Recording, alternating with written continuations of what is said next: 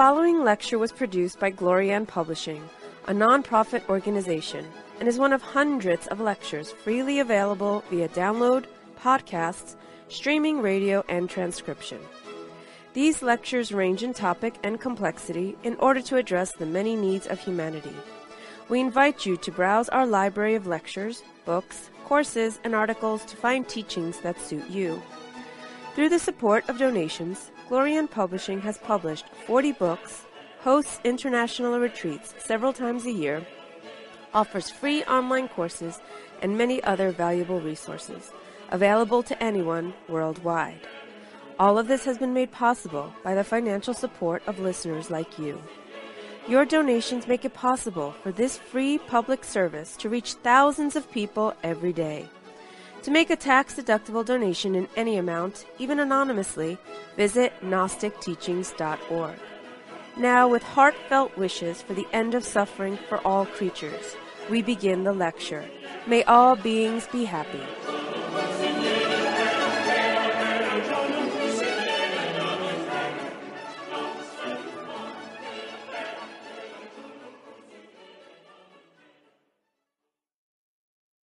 We're going to continue talking about the scripture by Shankaracharya called Atma Bodha. In the previous two lectures, we were explaining how this scripture from Hinduism presents the philosophy of Vedanta, which is one of the most important philosophies of Hinduism. The important thing to remember about Vedanta is that it is not a philosophy like a Western philosophy, something designed to be played with in the intellect. Real Vedanta, or any philosophy from the genuine Asian traditions, is the root knowledge or theory that should accompany practice. It's not just something to sit and think about or debate. So when we study this scripture, Atma Bodha, it is written for those who are putting into practice the principles that it describes.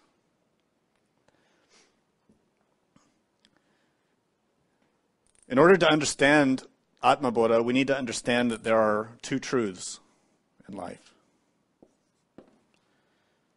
And this is the core foundation for really all Asian philosophy, is to understand that there are two truths, not one. Some philosophies tend to approach their exposition seeking a single truth. And even in the Gnostic tradition, we say there is one truth and one reality. But in its practical manifestation, it reveals itself as being dual, having two fundamental truths.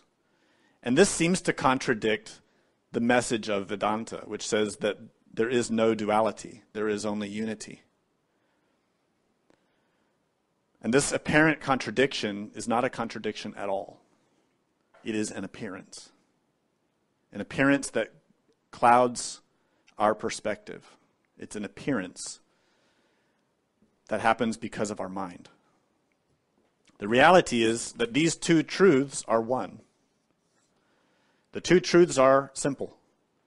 The first truth is the ultimate reality,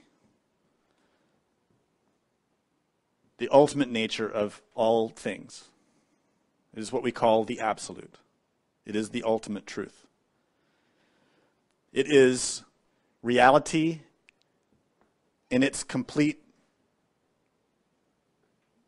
visible aspect. It's absolute reality. It is the ultimate nature of all things. Visible to the consciousness, visible to someone who's awake. That's the first truth, the absolute, the ultimate nature of all things. In Hinduism, in Vedanta, this is called Brahma, or Sat Chit, absolute existence. The second truth which appears to contradict the first, is what we know as reality, what we call reality. We can call it conventional truth, or what we seem to perceive as true. These two truths appear to contradict.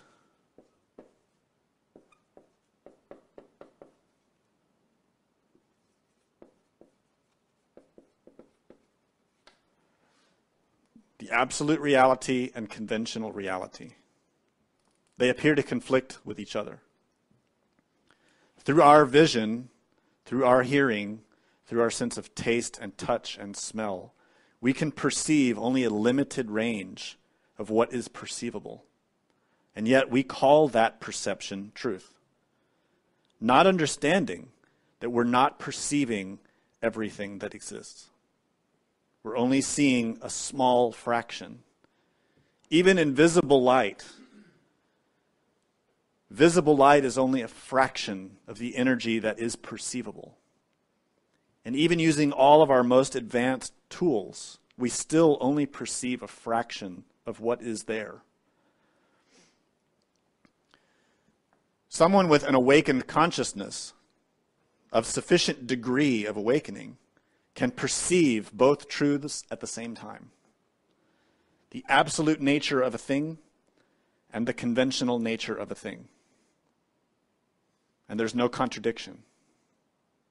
They see both sides. They see all of it. The reason this is important is because when we study philosophy, especially Vedanta or Tantric philosophy, which is very similar to the Vedanta, the presentation of truth is given in a very specific way.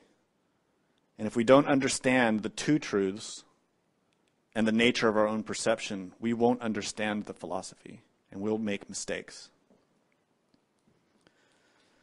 So, understanding that, we look at the third or fourth line of Atma Bodha, which says, Atman appears to be finite because of ignorance. When ignorance is destroyed, Atman, which does not admit of any multiplicity, truly reveals itself by itself, like the sun when the clouds pass away. Atman, of course, is Sanskrit and means self. And when we study Hinduism, the bulk of Hinduism is about coming to know the true self, the real self. We don't see that self because our vision is clouded by our so-called perception of reality. And that perception is our assumption that conventional reality, what we perceive through the senses, is real. And we don't understand that actually we are in a state of ignorance when it comes to our perception. We don't see the truth. We don't see the actual reality. Perception of the absolute reality is only possible when our perception is clean, when there are no filters clouding our ability to see. And this perception is not just physical perception. It's perception beyond the five senses. So what Atma Bodha is saying here, as written by Shankaracharya, is that Atman appears to be finite because of ignorance. What this line says is that we think that God is according to our ideas. And everybody has their own ideas about self. The atheists think that the self is their way of thinking and their way of believing. The Christians think that the self, or God, is an old man up in the clouds, and that we are a soul who is required to bow and sing praises to this old man up in the clouds. And the Buddhists think that there is no self, but there is a Buddha who is a God somewhere in the universe. and the Muslims think the way they think, and the Taoists think the way they think, and all of us are mistaken. Because Atman cannot be perceived through our clouded perception. Our mind creates that finite appearance. In other words, our state of ignorance. As we explained previously, ignorance is a lack of knowledge, a lack of knowing, a lack of seeing. And as we explained, the word knowledge comes from the root to perceive, to see for oneself. Because we don't see our innermost for what it is, we're in a state of ignorance. And we think the innermost exists according to our ideas. Many spiritual people these days think that the innermost is themselves. We think that the innermost is a superior I, that it's Master so-and-so, or that it is Gaia, or that it is a goddess, or that it is an angel clothed in a white robe. Whatever our particular religious fancy happens to be, we project that and put God in that box and think that our true self is in that box, and we're wrong. The fact is, we have not perceived Atman, and thus we don't know what Atman is. Knowledge of Atman comes through perception. To perceive Atman, we have to remove the ignorance that impedes that perception. And that ignorance is in us. It's in our psyche. We have to change how we see in order to see the truth. The second part here says, when ignorance is destroyed, Atman, which does not admit of any multiplicity, truly reveals itself by itself. Atman is not multiple. We are a great multiplicity. As I've been recommending through these lectures, when we're sincere in watching our own mind, watching what we can perceive constantly, it is inevitable that we will arrive at the conclusion that we are filled with contradictions. We are a complete multiplicity. From one moment to the next, we contradict ourselves. We are filled with competing desires. Atman does not have that. Atman does not contradict itself. Atman is pure. Eternity, bliss, consciousness, wisdom, knowledge, serenity, love. In Hebrew, the names that we use to describe Atman are Chesed and Gedulah. And these mean love and mercy. Atman is one. Atman is a light that comes out of the Trinity. Atman is an expression of God, of the divine. So when certain philosophers study Vedanta, they study Buddhism or Hinduism or these different traditions, and they say, I am, because this is what Vedanta states, that we are Atman. These people are mistaken, because we are not that, so long as we are trapped in multiplicity. Atman does not have multiplicity. If we find multiplicity in ourselves, we are not that. When the ignorance is destroyed, Atman is revealed. This is a very critical phrase in this scripture. This phrase explains the basis of liberation. And it explains why the followers of Shankaracharya have been mistaken for so long. Many of the followers of Shankaracharya, of Vedanta, and other philosophies that are similar, mistakenly believe that by having the concept of philosophy, of Vedanta, that they can be liberated. They mistakenly believe that because they've studied the scripture and they know the concepts of it, and they can debate it, that that's leading them to liberation. and they're wrong. Only one thing leads to liberation: the destruction of ignorance. And how is ignorance destroyed? Through perception of Atman. That is the only way. Knowledge of Atman destroys ignorance. Knowledge of reality. And that reality begins here and now in ourselves. Knowledge of the truth. Not what we want to be, not what we would like to be, not what we have been told will be, but what is. To see what is. And that begins here and now in ourselves. To look at ourselves and see ourselves as we are. Impure, suffering, and trapped in ignorance. Only by seeing that for what it is, and our own role in perpetuating it, can we eliminate ignorance. And in that process, Atman becomes revealed naturally in the same way the sun is exposed when the clouds move away.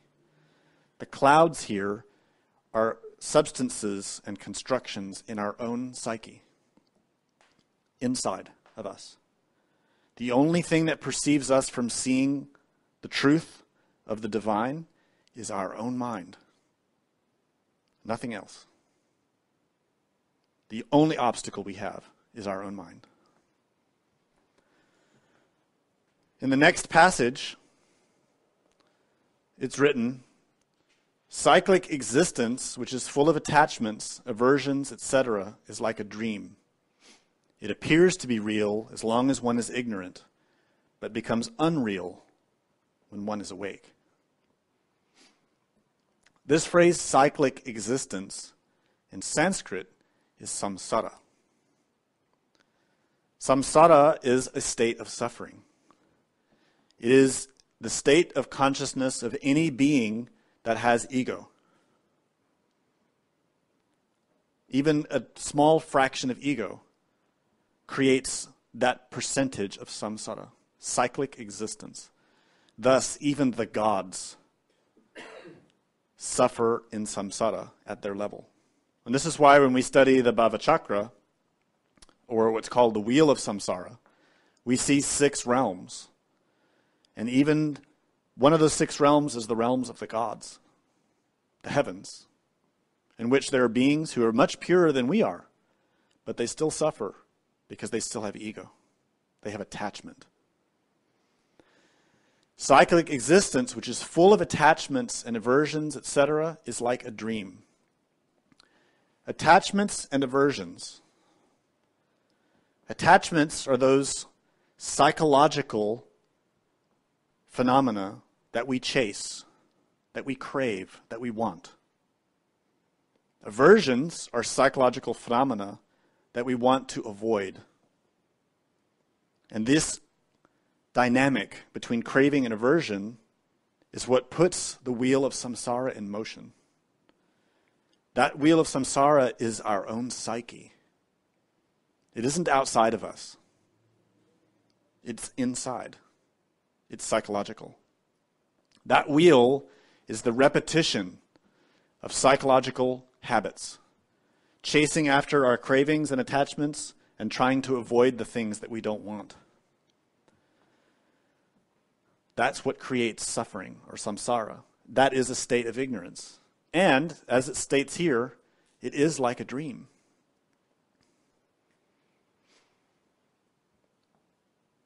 We think we're awake. We think that what we're experiencing is fundamentally real and true. And the scripture is telling us that it isn't. This is one level of our ignorance. We don't question what we perceive. We assume it's true and real. Because we are in a state of a lack of knowledge, a lack of perception of truth, we believe that what we see is true. We don't question it. We're not there at the gateway of our senses, doubting what we see, analyzing what we perceive, questioning it, investigating it. We assume that what we perceive is real and true. In fact, this condition has become so pervasive and strong that now we can stare at a tiny little screen and believe that the images we see on that screen are real and true and become completely hypnotized by it. We can watch a movie or watch a video or a game, and we believe so much in what we're seeing that our body is reacting. Chemicals are being produced in the body. If we're watching a violent movie, we react with fear. If we're watching something lustful, we react with lust or desire. If we're watching something that we want for ourselves, we react with envy. And the body produces chemicals and reactions. When someone's threatened in the movie, we get chills and scared. We jump. We cry out. When we see something sad, we shed tears. And all we're looking at are images. Images that are fake. Images made by actors who are lying to us, who are saying something and acting like something that isn't true. But we believe it's true. Even if our mind says, well, I know they're actors, and I know it's just a movie, I know it's not real, it's just a game, I'm only playing. Our consciousness does not think that. We become hypnotized. And the proof is in the reactions that we experience in our three brains. So if we can't even question our perception of what's on the computer screen or on the video monitor or on our cell phone or iPad or whatever device we use, then how are we questioning the reality around us that we perceive from moment to moment? We're not even questioning things that we tell ourselves we know are fake. Then how are we even questioning the reality happening with our families and friends and our coworkers? We don't. This is our problem. This is why we're ignorant, and this is why we suffer. Everything that we perceive truly is like a dream because we're asleep. And we have this dreaming state throughout our daily life. Thus, we have it when our physical body sleeps too. But when we awaken, here and now, we start to see the unreality of all of these things. And this is the training that we undergo. To begin to question what we perceive, to be awake, to see it for what it is. You can watch TV, but when you watch, look at how it is all fake. It's all lies. It's all designed to sell you something. An idea, a product, a belief. It isn't real. And the same goes in your daily life. What of what you see is actually real? We have to learn to question that and start to awaken. In studying that, we look at some terms. And it's interesting to discover that these states of consciousness that we're describing are structured the same way in two of our most important traditions. In the Hindu tradition and in the Greek. Now, naturally, we know that the ancient Indians and the ancient Greeks had a lot of exchange of ideas and commerce. But this philosophy of consciousness is far older than both the Greeks and the Hindus.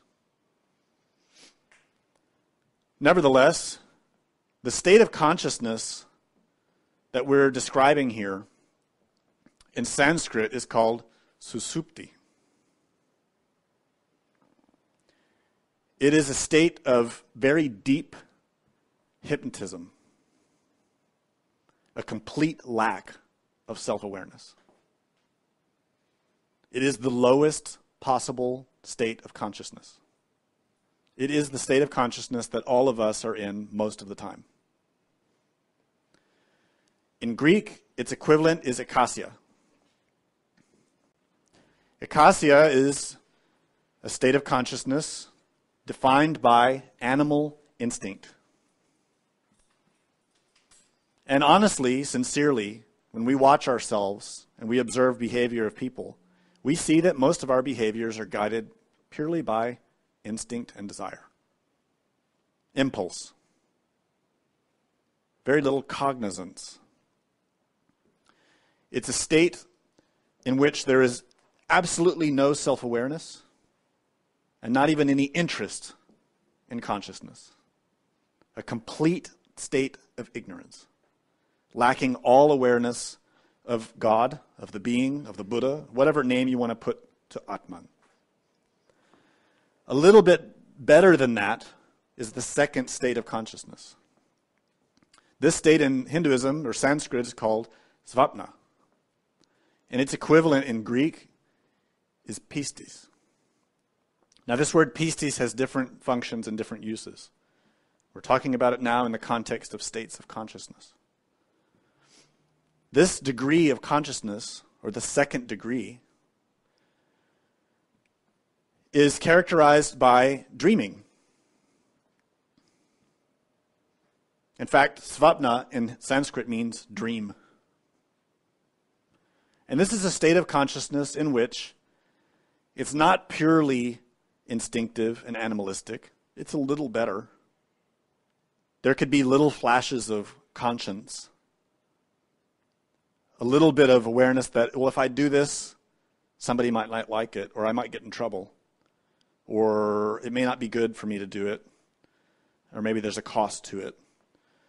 But still, this is a state of psychological sleep, a state of ignorance, only slightly better. This is a state in which you might remember what you did, maybe. In the first state, susupti, or akasya, we generally don't remember these times at all. We're completely asleep. If you think back over the last 7 days,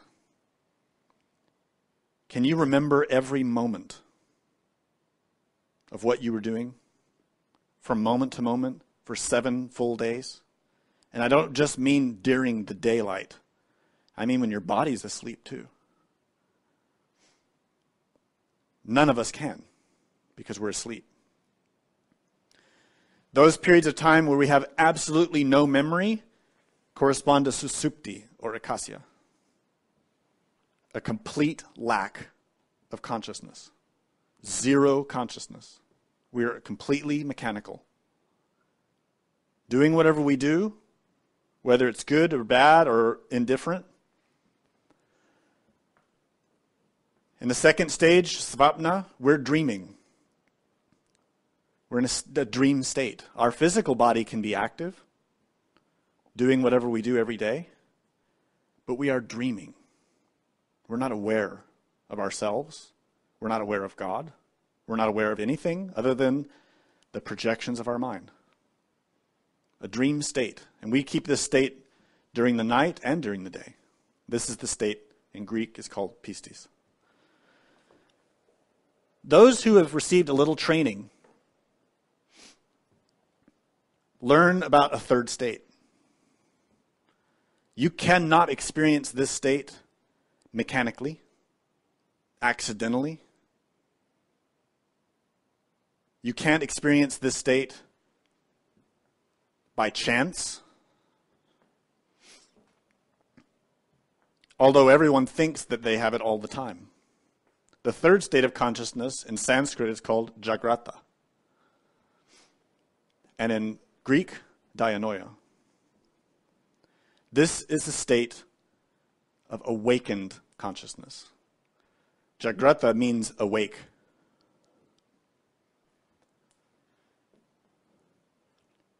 In this state of consciousness, one is aware of oneself,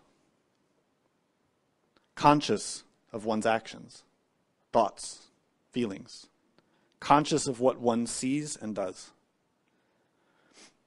It's possible that at stages of life, like when you're a child, you may have flashes of this time. When you're a baby, you exist in this state, jagrata. Babies are awake. But as the ego incorporates into the personality, as we grow older and we develop a lot of habits, we lose it. And after that, it's very rare to experience it and becomes impossible because of our layers and layers of bad habits and because of our deep state of hypnosis or ignorance. It may be possible in near-death experiences, in very shocking experiences, to have glimpses of being awake. But it's not possible to sustain it unless one's trained, unless we know how to do it and do it by will. Jagrata means awake. And this state of consciousness is characterized not only by the perception of what is outside of us, but by the simultaneous perception of what is inside of us.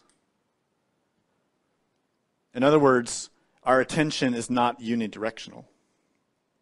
In the state of Jagrata, one perceives in all directions. It takes energy in the consciousness to do that. And it takes training to know how to do that. Either training, or one has eliminated enough ego that that state is already one's natural state. On this planet, such a person is rare. And for them to be at that state, they would have had training in a previous life.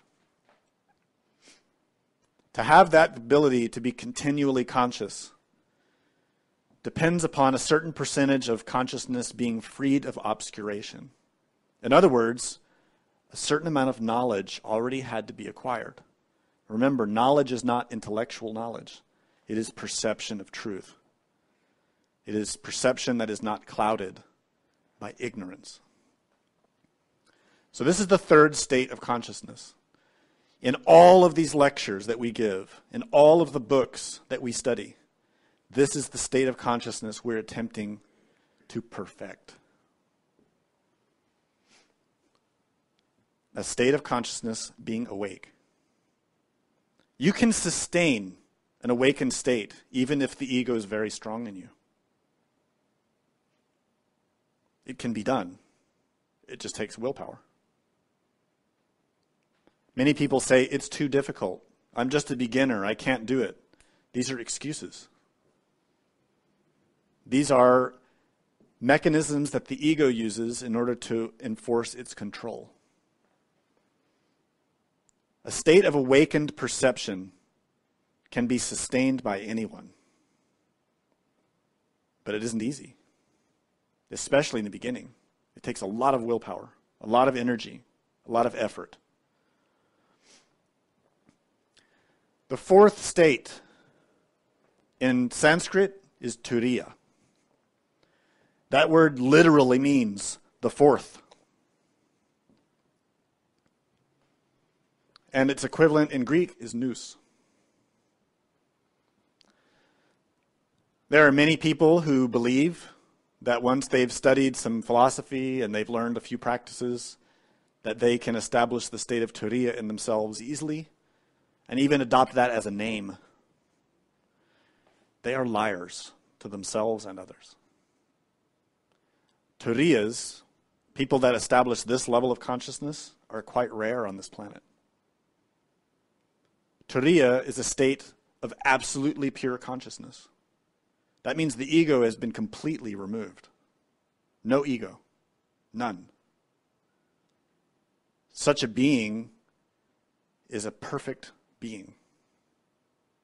No lust, no anger, no envy, no fear.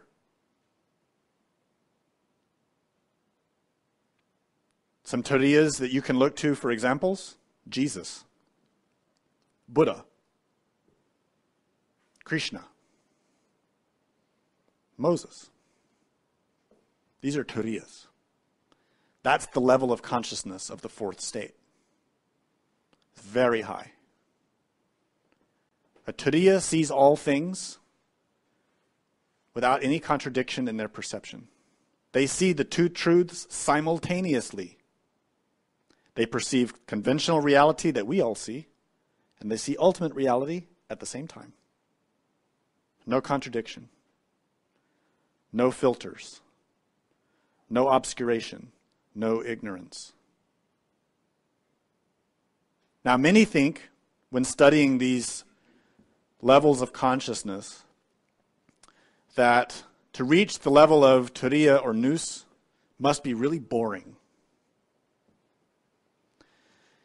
and must be a kind of torture, because they study the scriptures that say we have to renounce desire, and we have to overcome pleasure, and we have to renounce all the enjoyable things in life. And people think, why would I want to be like that? Having nothing, renouncing everything. What we don't grasp is that those levels of consciousness of the third and fourth state are levels of consciousness that are coming closer and closer to the root of being itself, the root of life, the root of existence. They are actually getting farther and farther away from suffering, not deeper into suffering. This idea that to renounce is painful is an idea of the ego, who doesn't want to give up attachment. This idea that we should give up the orgasm and give up our wealth and renounce worldly things and materialism, that sounds painful to the ego. And because we don't have perception of the absence of attachment, we assume that it must be horrible. Because we're attached, and we love our attachment, and we're ignorant of the suffering that attachment produces. We don't realize that even in the state of Jagrata, or Dhyanoya, when you're awake, you're free, relative to your degree of awakening. And the more awake you become, the more free you become. And someone who reaches the level of Turiya or Nous is completely free from all kinds of bondage, suffering. In other words, they're experiencing perfect happiness, contentment, joy, love. You can translate these terms, Turiya and Nous, as ecstasy. In other words, these levels are the state of Eden in Hebrew, which means bliss. This is the bliss of the consciousness. So these levels of consciousness are inside of us. But we don't understand what they mean because we haven't experienced them for what they are. That's why when we begin these types of studies, we emphasize repeatedly, study yourself. Watch yourself. Look at what you experience. Analyze it. Try to understand it. Try to put it in perspective. We need to see through the illusions that we ourselves sustain. Anyone who studied Hinduism has heard this term Maya. We're not talking about the South American Maya. We're talking about the Sanskrit word Maya. And most people say Maya means illusion, and it does. But the meaning of Maya is actually far deeper, very compelling, and very important. It's one of the most important concepts in Hinduism. Maya comes from the root in Sanskrit, ma. And this root term, ma, means to measure. It also means mother. In most languages in the world, when you say ma or amma, you're saying mother, mom in English. Ma, mom, amma.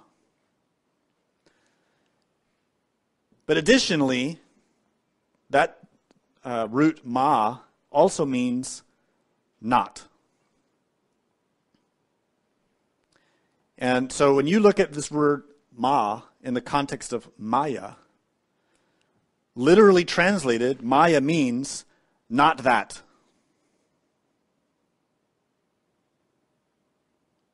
So if you study Hindu philosophy, or any tradition that's based on Hindu philosophy, like Buddhism, like Theosophy, you need to understand that Maya means not that. So throughout the Bhagavad Gita, for example, or the Srimad Bhagavatam, or the Upanishads, or Mahabharata, it's always talked about, do not become a victim of Maya. We have to free ourselves from Maya. We have to see through the veil of Maya. Illusion, right? Where does it come from? What is it? What is Maya?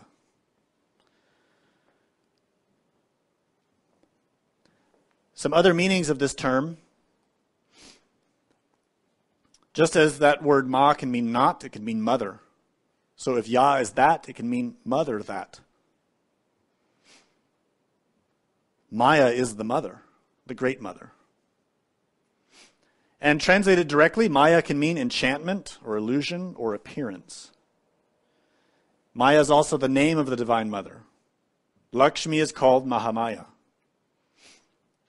And that's also the name of the mother of Buddha Shakyamuni. Furthermore, Maya is the name of a demon, a goddess,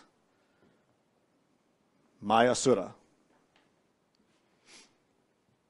So all together, this has become an excuse of some philosophies to reject women, claiming that women are Maya, that women are demon goddesses who weave webs of illusion.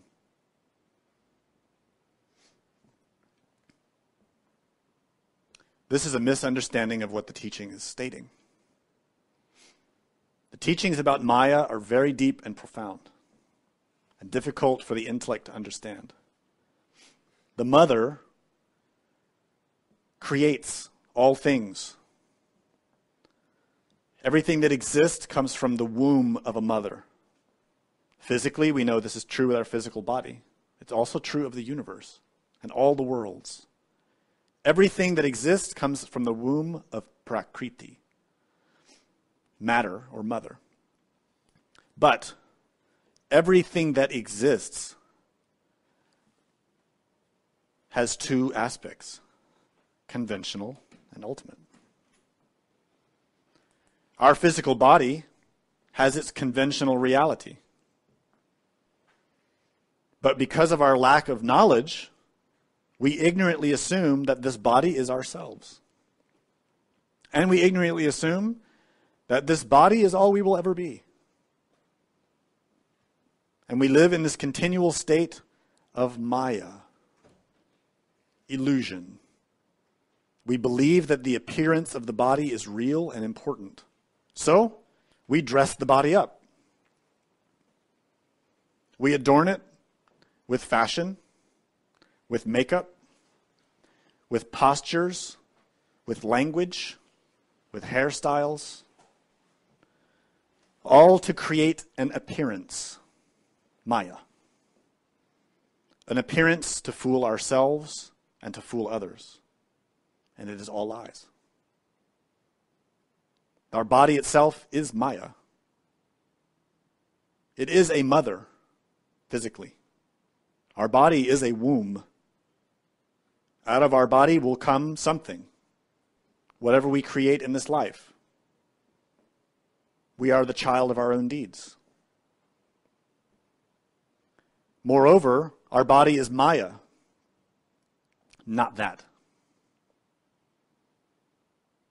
Our body is not Atman. Our body is not the absolute. Our body is not ourself. It is not that. So this term Maya has very great significance. We don't perceive the reality. We only perceive illusion, Maya. We need to see through that. See it for what it is. To do that is, as we explained, to be here and now. We study these two lines, the line of being and the line of life. Perception of truth cannot happen in the future, and it cannot happen in the past. It happens here and now. Being present, being cognizant of what one sees, not only with the eyes, but with all of our senses, especially the sense of self-observation, the sense of self-awareness. So be here and now. Be here in the body and observe the body.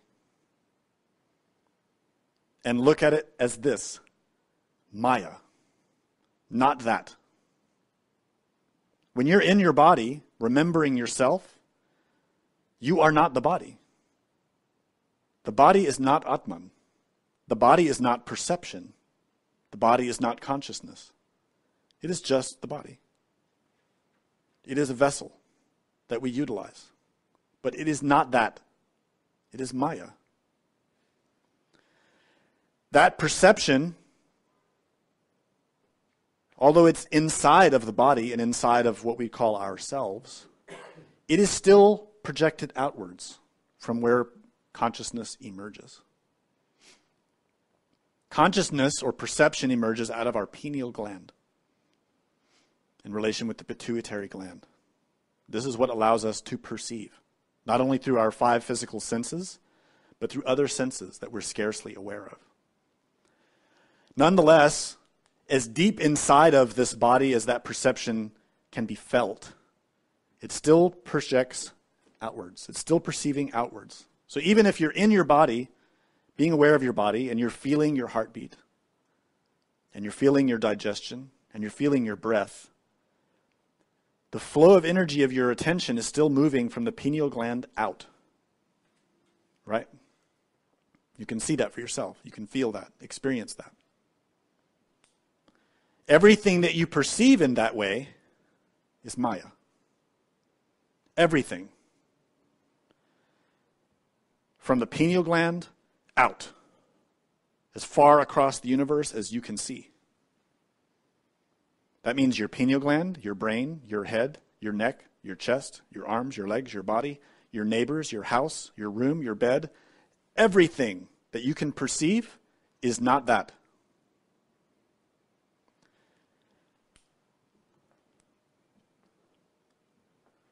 No matter if you look to the past or the future. Everything you can perceive is Maya. And has to be seen as such. Not that. Not Atman.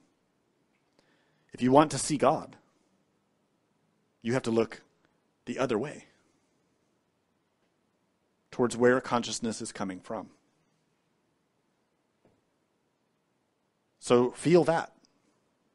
Invert your perception. Not the perception of eyes and ears, tongue, and sensation in the body. Perception itself. Look back into where perception comes from. That is where you can begin to sense Atman. Consciousness comes from Atman. That can only be found at the intersection of these lines. Exactly here and now. In this moment. Looking at all things as Maya, not that. And looking for that in all things. So we do this by analyzing and being aware of our 3 brains. Looking at the body, motor, instinctive, sexual impulses, and remaining aware of what they are and seeing them for what they really are. Experiencing them for what they really are. Not being hypnotized by them. Not being attached to sensations or avoiding sensations that are happening, but experiencing them for what they are. Maya, not that. When we have discomfort, when we have hunger, when we have pleasure, these are natural, normal, they happen. Our problem is we believe they're real. We become attached to them, or we try to avoid them. Thus we become hypnotized by them. We forget ourselves. We believe that what we see is the reality, and we don't question it. We are asleep. To be in Jagrata, Dhyanoya, means to analyze what we see, and to see it for what it is, and to be cognizant of that. That means when we experience discomfort or hunger or thirst or pleasure, we just experience it. We deal with it practically, realistically. If the body needs to eat, we feed it. If the body needs water, we give it water. If we experience a pleasant sensation, we experience it. We don't indulge in it or avoid it. If we're in discomfort or pain, we try to care for it and deal with it, but not make a big deal out of it. Not let it take over our life and make us fall asleep. I had a friend recently who told me, just after eating a meal, my stomach's full, but I'm still hungry. Without any awareness of the fundamental importance of that statement.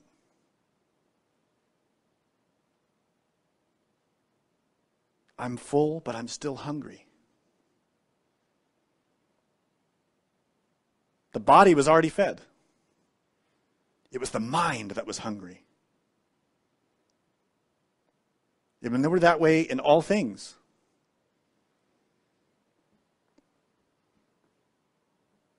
Oftentimes, it is not the body that wants sex, it's the mind. And we don't realize it. We say, I need this, I need that. It isn't that. It's an ego that wants, that craves. But we have no cognizant perception of all these impulses that arise in our three brains. They arise, and we immediately begin to try to satisfy them. The state of Jagrata, Dhyanoya, is a state of revision in which one revises and analyzes everything that emerges in the psyche. Theories, beliefs, impulses, cravings, attachments, urges. Whether those urges are physical or emotional or mental. The state of Jagrata is a state of awakened consciousness that sees ourselves for what we are and seeks to be responsible, to no longer be a victim of circumstance or driven by impulse that we can't control. Not easy to do, but it can be done. So for this, we study the tree of life in relation with our three brains. Our three brains, intellect, emotion, and body, are perceivable here if we look. We're not going to see a brain in our heart. When we look for that brain of emotion, we look for how emotion processes in us. How do feelings and impulses, emotional impulses, process? That is to observe the emotional brain, and the same with the mental processes and physical processes. And on the tree of life, we map this all out in ever-increasing degrees of subtlety.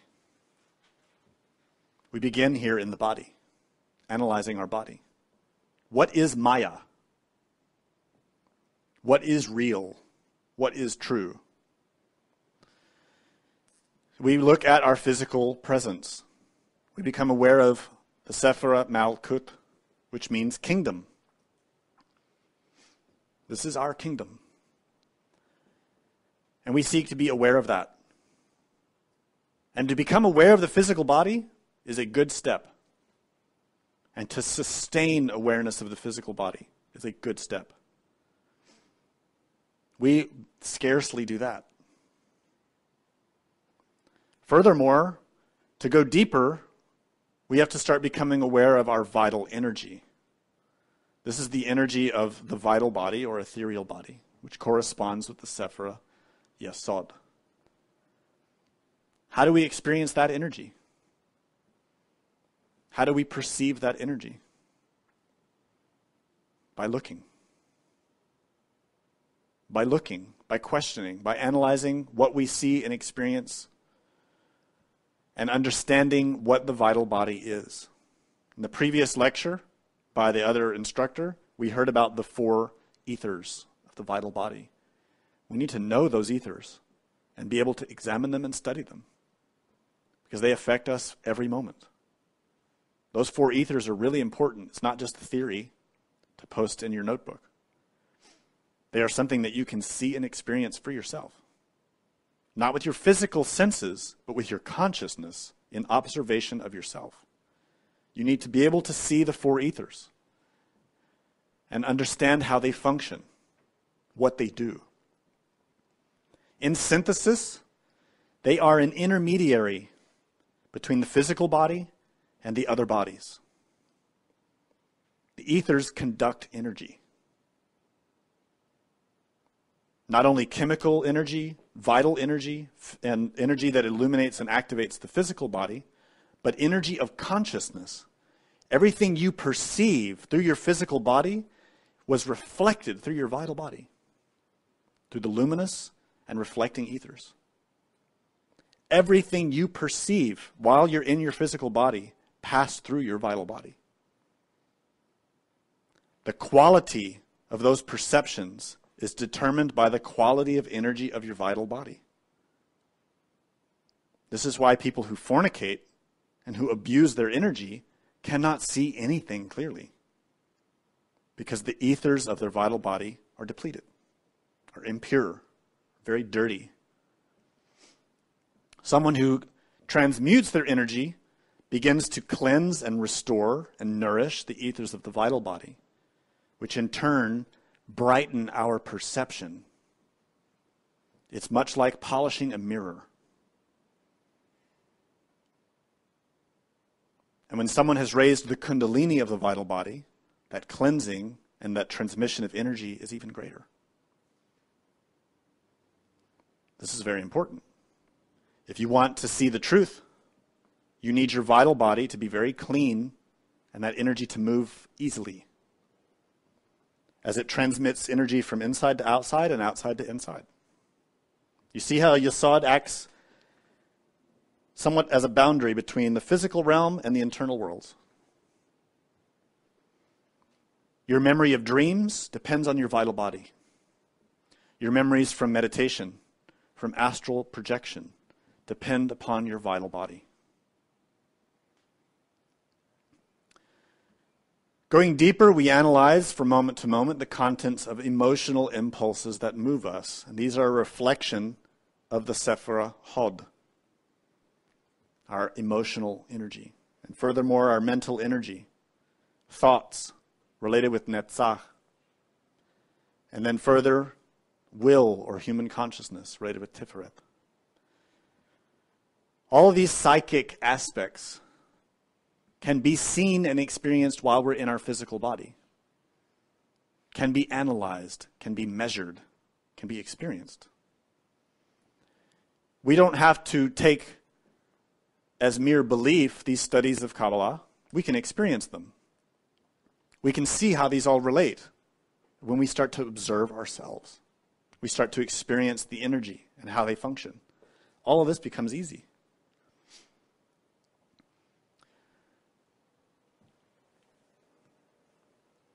Shankaracharya continues and states, avidya, indescribable and beginningless, is the cause, which is an upadi superimposed on Atman. Know for certain that the Atman is other than these 3 conditioning bodies. In its identification with the 5 Shis, the immaculate Atman appears to have borrowed their qualities upon itself, as in the case of a crystal, which appears to gather unto itself the colors of its vicinity. Here, Shankaracharya reveals that he knows Kabbalah. Doesn't call it that, but it's the same teaching. This passage starts, avidya, indescribable and beginningless, is the cause, which is an upadi superimposed on Atman. So let's understand that sentence, because without that, the rest will make no sense. Avidya is the same thing as ignorance. Vidya. A means without or lacking. Vidya is knowledge. Vidya is a deep term. It has a lot of implications. But avidya essentially is translated as ignorance, a lack of perception, a lack of understanding. Avidya, indescribable and beginningless, is the cause of what? Suffering. Is the cause of us not seeing Atman. And he says, which is an upadi, superimposed on Atman. Upadi means conditioning object.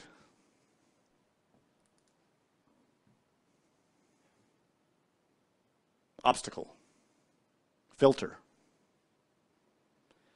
When you put something in a sack, the sack is upadi. We are in our upadis. The physical body is an upadi. It is a limitation. It is a container. It is a filter. That is neither good or bad. It is what it is. The problem is that we don't see the upadi for what it is. It is superimposed on Atman, like a crystal. When we look at a crystal or a diamond, we see the light. We look at the colors. We don't see the thing itself. We put onto the object the attributes that are superimposed on it. We put upon our perceptions superimpositions. We see the conventional reality, not the truth. So what he's describing here, know for certain that the Atman is other than these three conditioning bodies, three conditioning upadis. So let's go back and see what he's talking about here. The three conditioning bodies that condition our perception of Atman. As we explained previously, Atman is related to Chesed on the tree of life. Chesed is a light, an intelligence that emerges from the Trinity above. Chesed is our spirit, our innermost, our inner Buddha, our Atman, self. That light descends and fills the vessels, giving life, what we experience as being alive. Those vessels are our bodies, physical body, vital body, astral body, mental body, causal body, even the Buddhic. When Shankaracharya says the three conditioning upadis, this is a standard element in Vedantic philosophy. Those three conditioning upadis are first, the physical body. Second, what is called in Sanskrit the subtle body, which is actually just mental, astral, and vital bodies considered as one. And the third is the causal body, Tiferet. So these three upadis, or conditioning factors, are like a crystal that reflect light. The light is Atman. Unfortunately, ignorant people study the philosophies, study Atman, and think, I'm Atman. My physical body is a reflection of Atman. My vital body, my astral body, my mental body, my causal body are reflections of Atman. So I am that. This is wrong. We are not that. Atman is Atman. The rest is Maya, not that. Whatever experiences you have in your physical body is Maya, because we're asleep. Only when one is awake, Jagrata or Turiya, does one see that Atman. If one is asleep, it is all Maya, not that. Simple. In the next passage, he explains the 5 sheaths In its identification with the five sheaths, the Immaculate Atman appears to have borrowed their qualities upon itself. We look inside, and we think what we see is a reflection of God. This is especially a danger for people who study spirituality and learn how to meditate and get out of their bodies and experience their astral and mental bodies and travel in their vital body or causal body. And they begin to think in the same way we do in our physical bodies. We think here and now in our physical bodies, I am me. I am what I see. I am that. It's real. And this is wrong. But then we become spiritual. We learn to meditate and go in the astral plane or the mental plane. We have an experience in our astral body and we think, this is me. This is myself. And that's wrong. That's a lie. Same goes all the way until we experience even the causal body in the sixth dimension. Those experiences need to be questioned because they are also Maya, not that. All these bodies are real in the conventional sense, but in the absolute sense, they are Maya.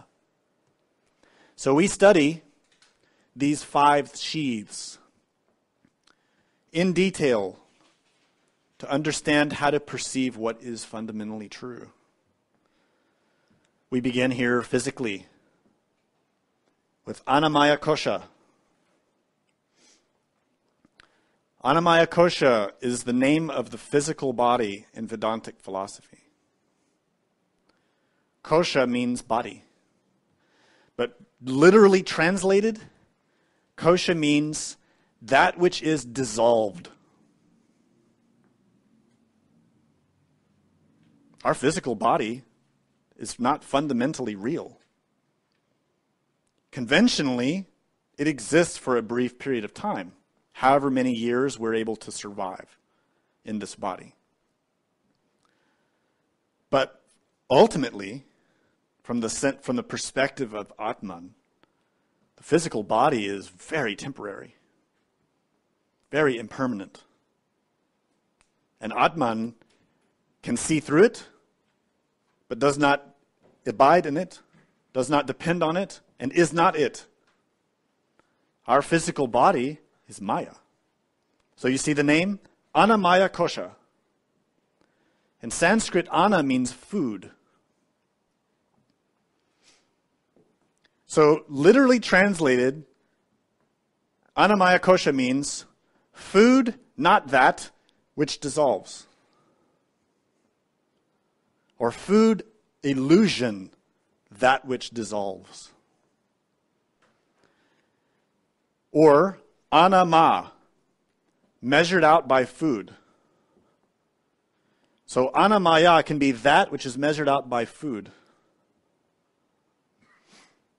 The physical body, of course, is sustained only because we eat. What we eat creates the body. If we eat poorly, the body's sick. If we eat well, the body's healthy. Very basic. We don't get it because we like to eat bad things. We like to put in the body things that it shouldn't have. Nonetheless, we can all analyze and observe and experience this Annamaya Kosha, the sheath of the physical body, which is Maya, not that. It is not Atman. It is not self. It is temporary. We can all verify through our experience that we can experience and perceive without this body. If you've had a dream, then you know it. You have experienced that. You have experienced a sense of self outside of the physical body. Thus, you know the physical body is Maya, not that. Not the self. The next sheath is Pranamaya Kosha. Prana means life force, vital energy. But nonetheless, even the vital body is Maya. It is Kosha, that which is dissolved. Kosha can be translated as sheath or body, but really it means something that is not fundamentally real, something that is impermanent. It will exist briefly and die. If we seek immortality, then we must first begin to recognize what is not immortal and begin to realize what is immortal. If we have attachment and dependency on the physical body, we will suffer when the physical body is taken.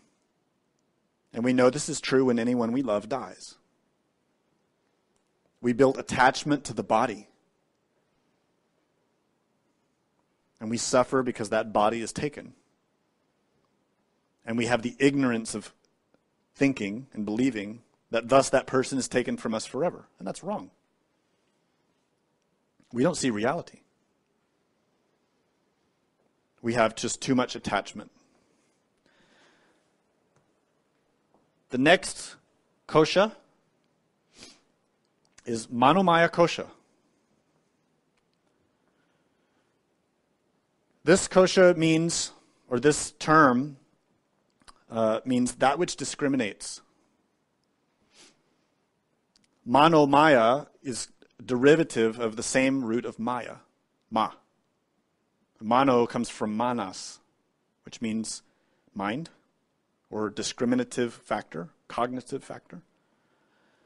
But really it comes from ma, or man, to think, to measure, from ma. And manomaya kosha, if you read traditional interpretations of Scripture, most Hindu philosophers call this the mental body. And they talk about mental traveling and mental projection. And really, it's the same thing that we talk about now when we say astral body or astral projection. It's just a different term, but we're talking about the same thing. Manomaya kosha refers to the astral body related with hod. It is that part of us that discriminates based on like and dislike. Emotion, feeling. It is not intellectual. The intellectual body is vijnana maya kosha, which is related with netsa on the tree of life. This is what we call the mental body. So don't be confused if you go and study Vedantic philosophy, or if you've already studied it and you get confused between how they talk about mental body and intellectual body. It's just a different use of terms, but we're really talking about the same thing. Vijnana maya kosha refers to the mental body, or netsa. Vijnana, as I told you before, means small knowledge, little knowledge. You could also translate it as information. The mental body, of course, is the intellectual aspect of our psyche. And then we have the fifth sheath, related with Tiferet, which is called Anandamaya kosha. Ananda means bliss. So we can translate this directly as the body of bliss. Of course, everybody thinks this is wonderful. And when you analyze this in comparison with Kabbalah and you understand how this works in relation with the human soul and the causal body, then it all makes sense. Anandamaya kosha, the causal body, is derived from the sixth dimension. In the sixth dimension, there is no what we call ego. Ego is limited to the fifth dimension and below. That's why this is called the body of bliss or ecstasy. Experiences of the causal body are experiences of samadhi, a state of consciousness in which the ego is no longer clouding perception. It is the bliss of free, clear perception. Not orgasm, not chocolate, not that kind of bliss that people assume. Because you have a lot of people studying yoga now that think they only want to get to Anandamaya kosha so they can have a lot of bliss. And they don't know what that means. Ananda is the bliss of consciousness. What's very interesting to observe here briefly is, as I mentioned in the beginning, Maya is the name of the mother of the Shakyamuni Buddha. Maya, the Divine Mother. And the Divine Mother, Maya Devi, gives birth to the Buddha Shakyamuni, who is Chesed, Atman. And the chief disciple of Atman Chesed, the Buddha, is Ananda. So you see that the story of the Buddha is symbolic and is Kabbalistic. Buddha is Chesed. Tiferet is Ananda, the chief disciple of Chesed. And Tiferet, Ananda, is our human soul, the consciousness that should be the disciple of our inner guru, our inner Buddha. Now, what Shankaracharya was pointing out was that these 5 sheaths reflect the light of Atman, but are not Atman. But we think they are. What do we think? We think the physical body is ourself. And everything we do in our physical body, we think is our own self, because we are hypnotized. We don't question our perceptions or analyze the physical body as being Maya, kosha, illusion that will be dissolved. Further, we think that the impulses and energies related with the vital body are ourself. Sexual impulses, memories, images that we project in the mind, desires, and other types of phenomena that we perceive, whether physically or in our imagination, are all related with prana maya kosha. Illusory energies that will be dissolved. Furthermore, with the astral body, manomaya kosha, we think that our feelings, that our discriminatory perceptions between like and dislike, we think that they're real. Moreover, when we're out of the physical body, dreaming, traveling in manomaya kosha and vijnanamaya kosha, we think what we see is real. That's why when we dream and we're seeing all the images of our dreams, we don't realize we're dreaming. We think it's real. We don't question what we see. We assume what we see is true, but we're wrong. Furthermore, in Anandamaya Kosha, even someone who's awakening consciousness, eliminating ego, having experiences with the being, with Atman, begins to believe they are that, and becomes hypnotized through their perceptions, thinking that what they see and experience is real and is their self, and they are wrong. It is Maya, illusion, not that. And they fall into mythomania, and they fall into pride and attachment. This is why he writes, through discriminative self-analysis and logical thinking, one should separate the pure Atman from within the sheaths, as one separates the rice from the husk and bran, etc., that are covering it. The Atman does not shine in everything, although he is all-pervading. He is manifest only in the inner equipment, buddhi, just as the reflection in a clean mirror.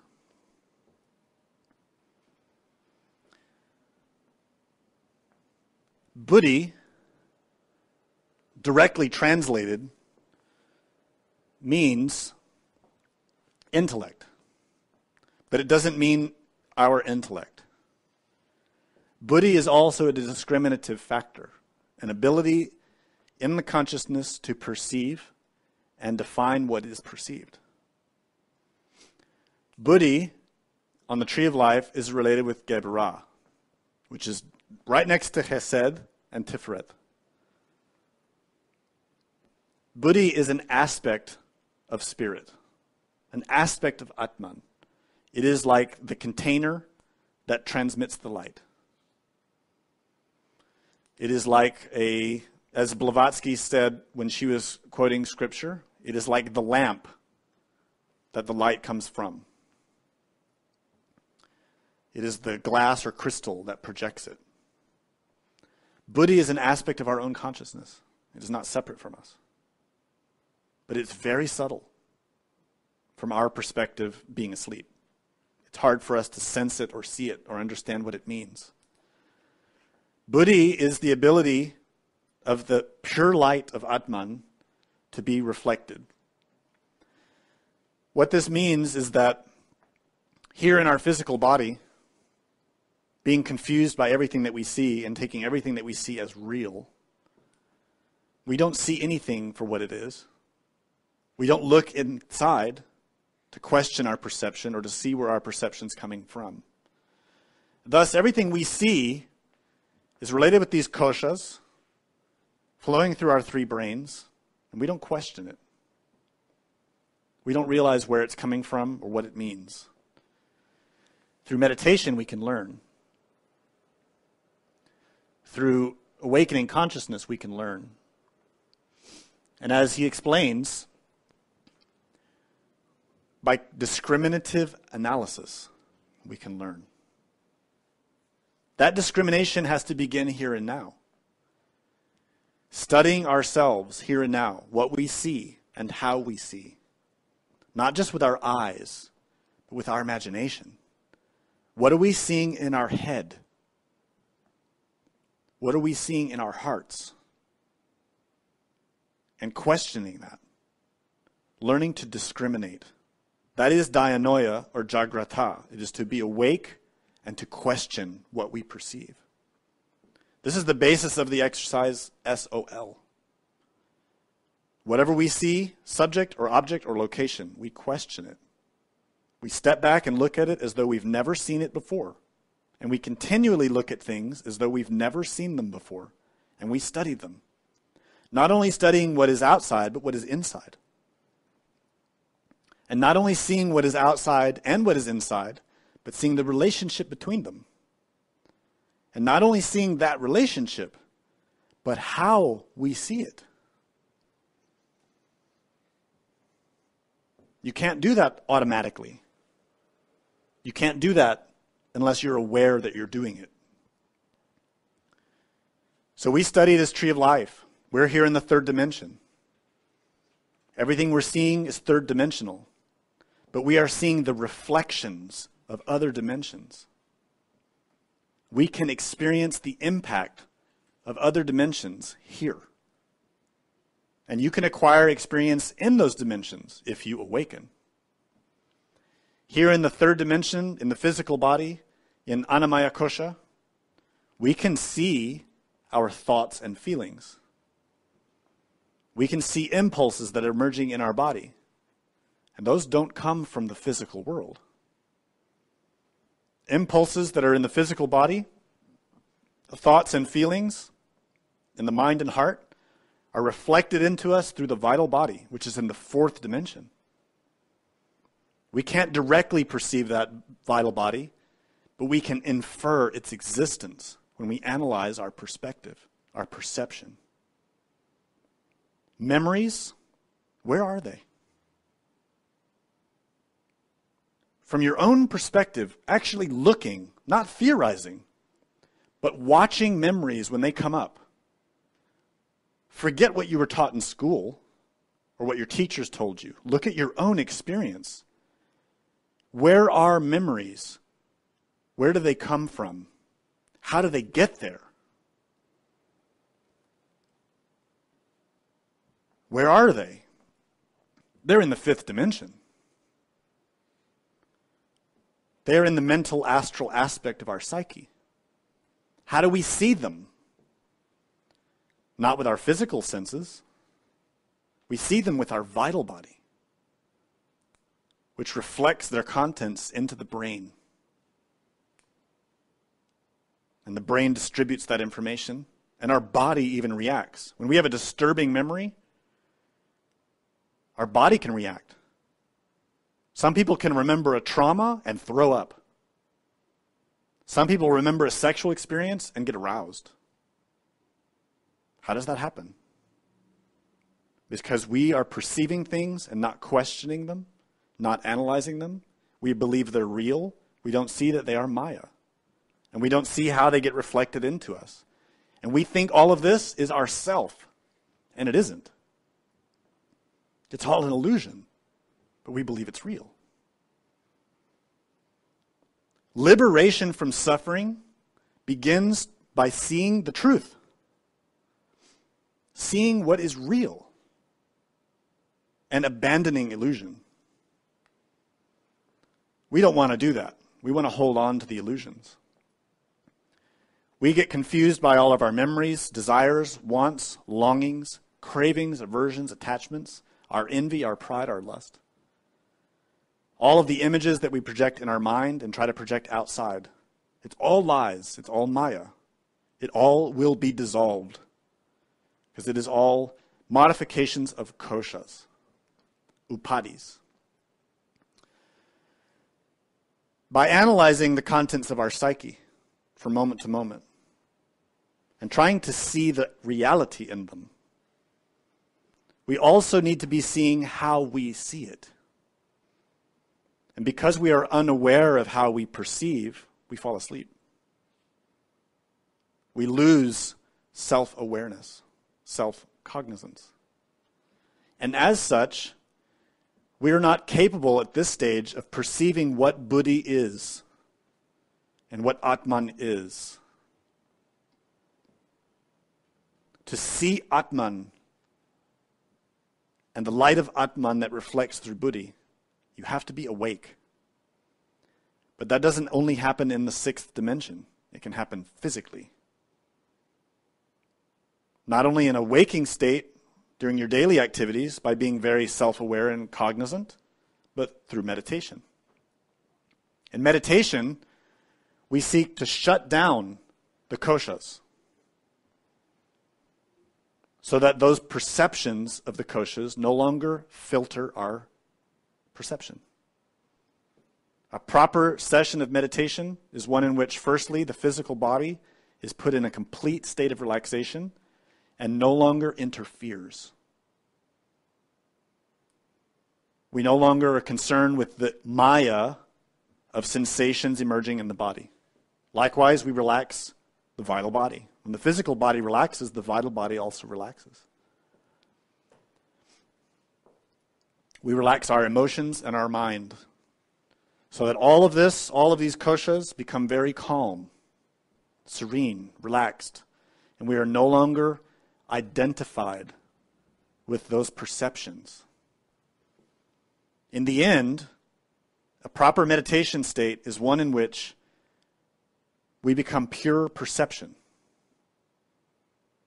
And in that purity of perception, we extract that perception from all of these sheaths until we become tiferet, what is properly called manas in Sanskrit. Ananda Maya Kosha, the body of bliss. This is a state of samadhi. And even then, in a state of samadhi, without any ego, we have to see that experience is Maya, not that. From that perspective, one can then experience what the Buddhic body is, Buddhi, and the Atmic body, Atman. The reality of them, the truth. And as I stated, that experience can be had in the physical body while you're active, if your consciousness is trained, if you know how to access it. It's what we call a state of samadhi. It is an experience of perception of reality. At the same time, you are perceiving conventional truth. This is how we start to see the truth, what is real. And that's why Shankaracharya wrote, one should understand that the Atman is always like the king, distinct from the body, senses, mind, and intellect, all of which constitute the matter and is the witness of their functions. This phrase is what has confused people for centuries. Many people who've studied Vedanta have read this and thought, oh, so whatever I see is Atman. My perspective of seeing is Atman. I am the witness. I am Atman. And whatever I see is Atman. And they're wrong. That is not what is stated here. What is stated here is that that perception emerges from Atman. And in that state of perception, we can see what Atman is. And we can experience what Atman is. But until we are completely purified of all ignorance, we are not that. We are Maya. There's a great chasm in this philosophy that you have to be cautious with. So he states further, though Atman is pure consciousness and ever present everywhere, yet is perceived by the eye of wisdom alone. But one whose vision is obscured by ignorance, he does not see it, as the blind do not see the resplendent sun. The eye of wisdom is awakened consciousness that is not obscured by desire. Any desire, but is awake.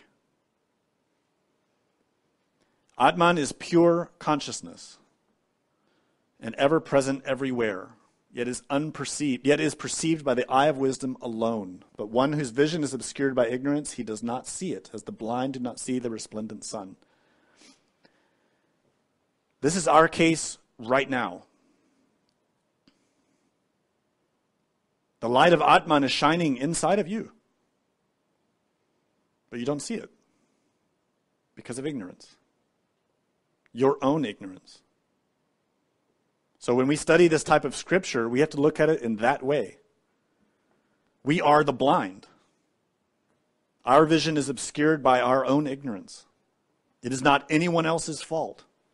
We don't need to go out on the streets and try to convince everybody about this philosophy and say this philosophy is beautiful and it will help us. No, we need to clean our own ignorance, not proselytize, not convert, not debate. We need to clean our perceptions. We need to see the truth, inside and outside. Do you have any questions?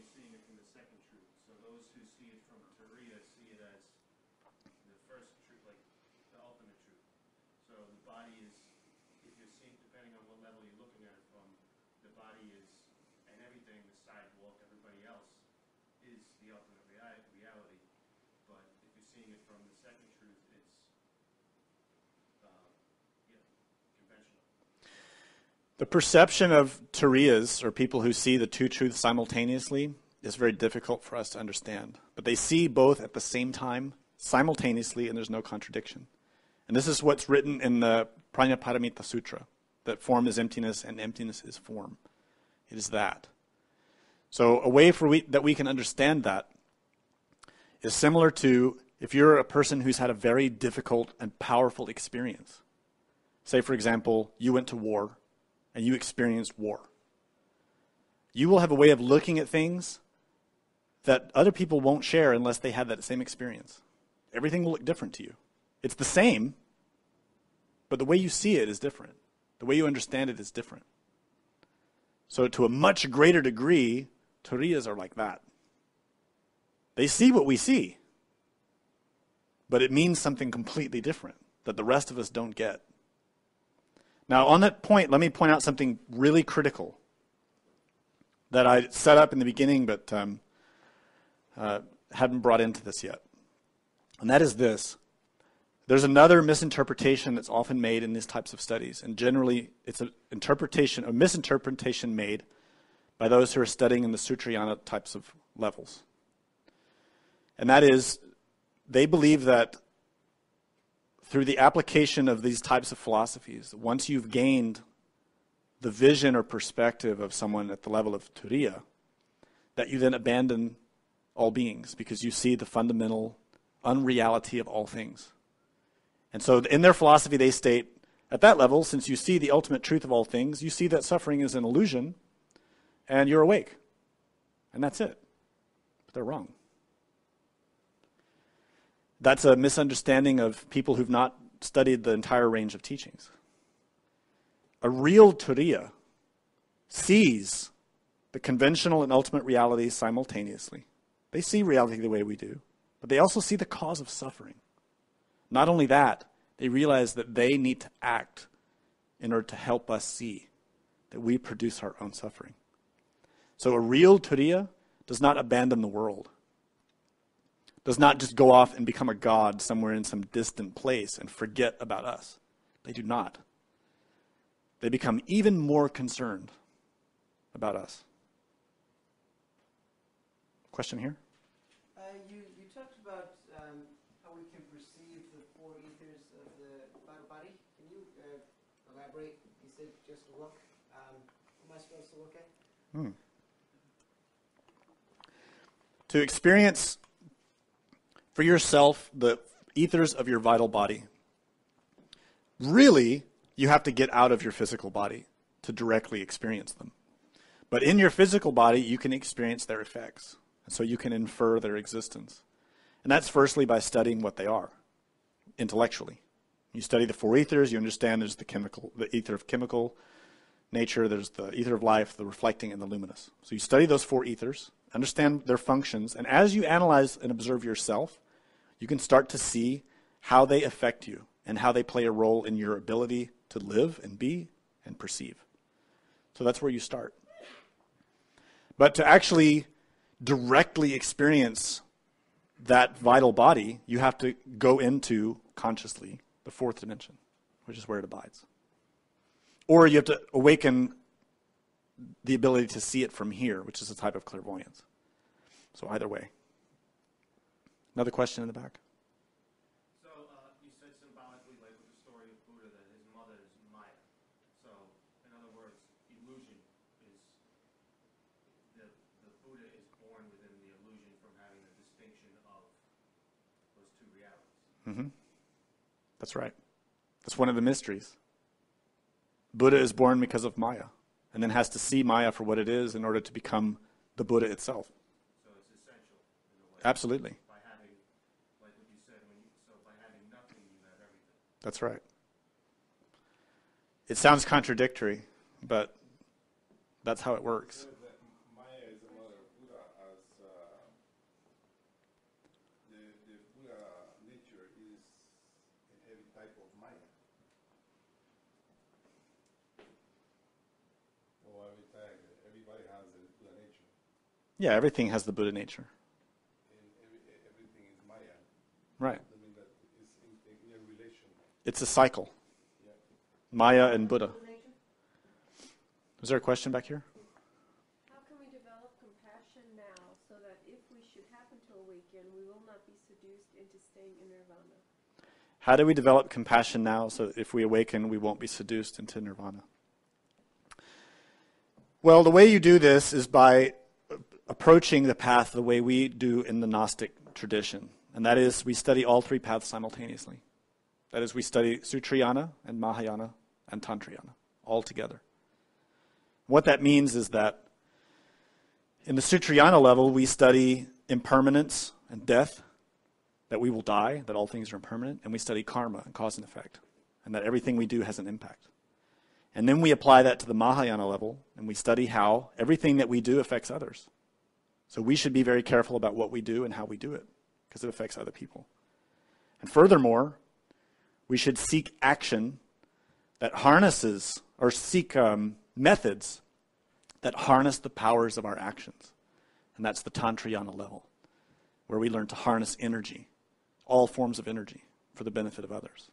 So we have to do that in our own way, at our own level, according to our own understanding, and seek to improve upon that. It's a constant revision of our ignorance. In synthesis, what this means is that as you apply the technique of self-observation and self-remembering, and you're constantly working to be cognizant of yourself, you have to always do that, not only remembering God and remembering Atman and Maya, but remembering others. And to not let your teaching and your path and your understanding be selfish. Ultimately, the ones who become the selfish gods and are seduced by nirvanis are those who have not eliminated self-obsession, self-esteem, self-love. If you begin by working on having awareness of others and your impact on others, then you can sustain that all the way to the top. Not easy, but it can be done. So that's why we study those paths united. Is there another question back there? No. Okay. Any more here? Yes. Impure thoughts and feelings, and all that, is it mainly just, does it come from below, from Clifford, or is it kind of just out there? You understand what I'm saying? Does the consciousness that is descended kind of reach up and domestically? You know what I'm talking about? Yeah. Where do impure thoughts and feelings come from?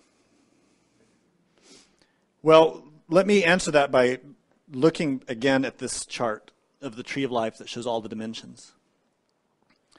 And let me explain that this chart that we've studied, that everyone studies in Kabbalah, and that has everything arranged in a very structured and kind of linear way, is not accurate. It's just a map. A map is not accurate of the place itself. And in the same way, this is not accurate of the experience itself. It's just a guide. The reality is, all of these Sephiroth are here and now united. And they have distinct qualities. And that's why we study them mapped out like this. But in our experience here and now, these are all interpenetrating each other. All of them. It's a question of what do we have the capacity to see and experience and recognize. So where do impure thoughts come from? They don't come from this map.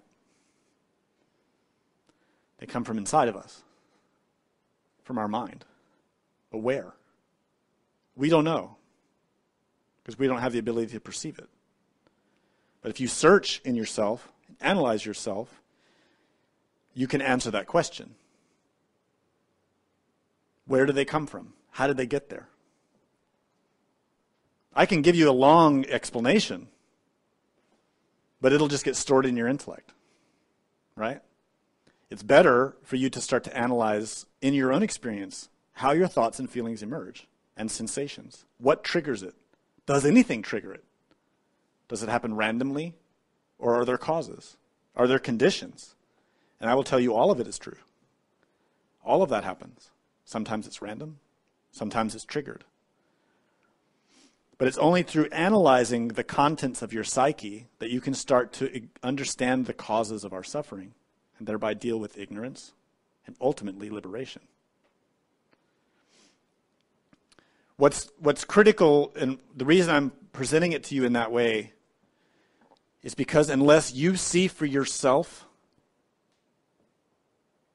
you will not be liberated. It's impossible. You can memorize all of these teachings, but unless you experience it and perceive it in yourself, nothing will change. So the doorway to liberation is right here, right now, in yourself, to be watching, analyzing, discriminating. Starting to try to figure out, what do I see? Is it real? Why do I have to listen to these impulses? Where is Atman? You can see Atman and experience Atman anytime if you look. The problem is we never look. Even Gnostics, even Vedantic philosophers or practitioners don't look.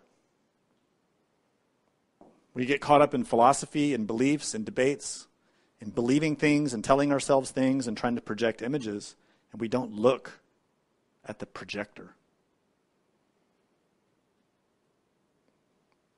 Any other questions? Mm-hmm.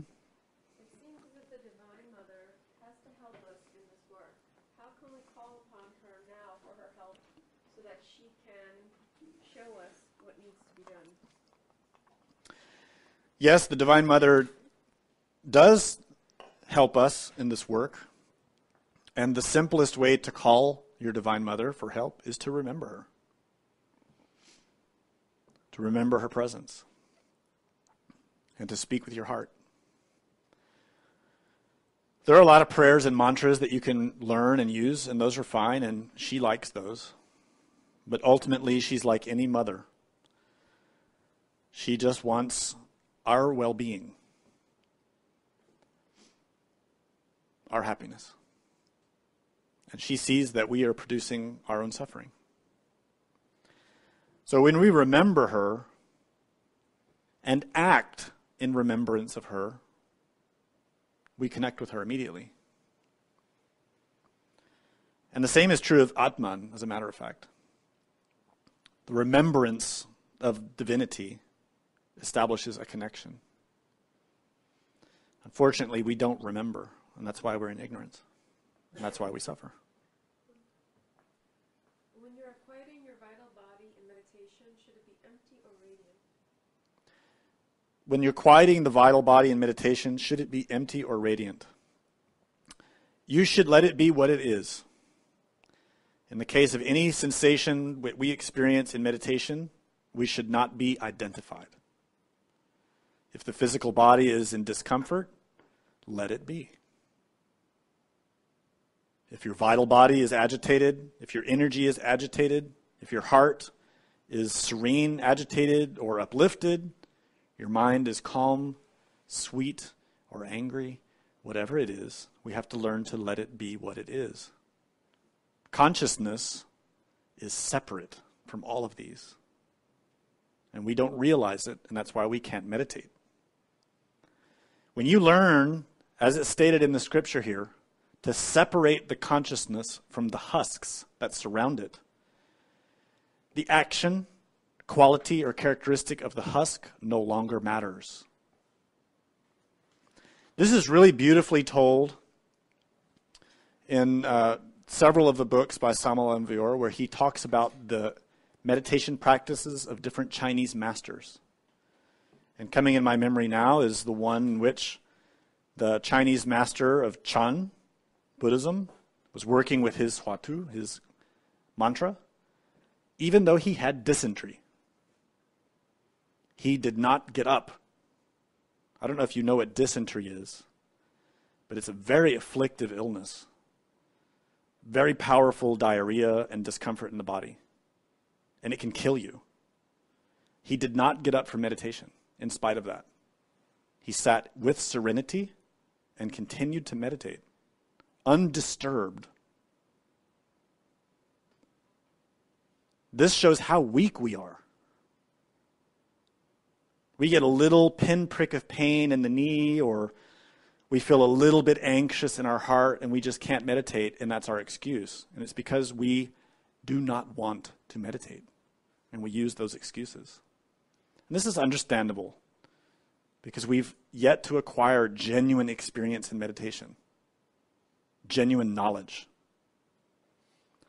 When you actually have true experience in meditation, an experience of Atman, an experience of samadhi or reality, it gives you great energy to meditate and enthusiasm.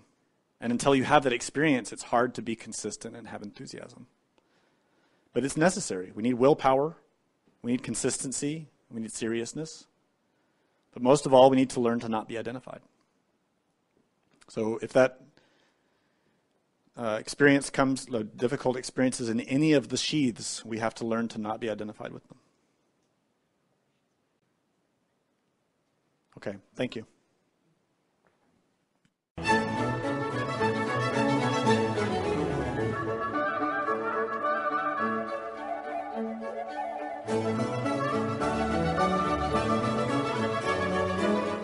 To learn more about what you learned in this lecture, we invite you to explore the books published by Glorian Publishing, available from booksellers worldwide.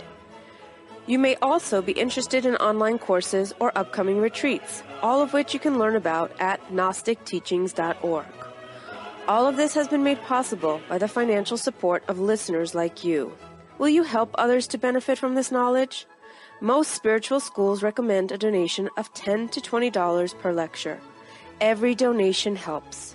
Make a donation now at GnosticTeachings.org. Thank you. May all beings be happy.